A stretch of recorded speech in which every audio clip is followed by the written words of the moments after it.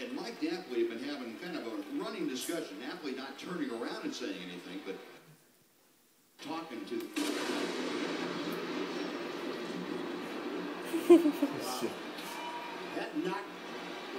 The players are coming off the field whether they want them to or not. Yeah. Holy cow. Willingham at first base went down on all fours. I don't blame him. Wow. And knocked me down. That thing came out of nowhere. Sure did. My goodness. So we're going to have a delay here, more of lightning and safety right now than anything. And Chuck Morgan's suggestion is being heeded by the folks in the upper deck.